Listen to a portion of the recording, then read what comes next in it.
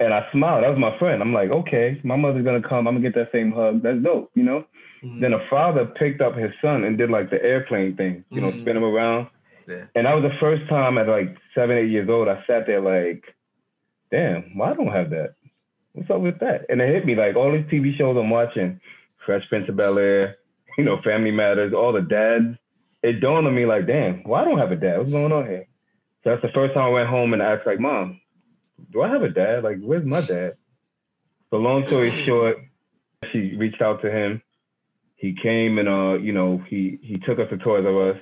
He said, get what you want.